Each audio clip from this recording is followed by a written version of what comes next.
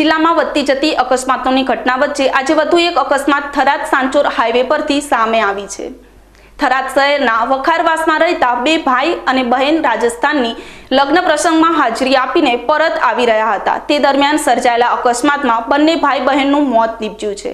આ અકસ્માતમાં બાઇક ચલાવી રહેલા યુવકનું માથું કપાઈને 15 ફૂટ દૂર જઈને પડ્યું હતું, જ્યારે તેની બહેનને ગંભીર ઈજાઓ થતા તેને પણ ઘટના સ્થળ પર દમ તોડી દીધો હતો। બંને ભાઈ બહેનના મૃતદેહને થરાદની સરકારી હોસ્પિટલ ખાતે પોસ્ટમોર્ટમ માટે લાવવામાં આવ્યા હતા। આ ઘટનાને પગલે થરાદમાં અરેરાટી મચી ગઈ છે।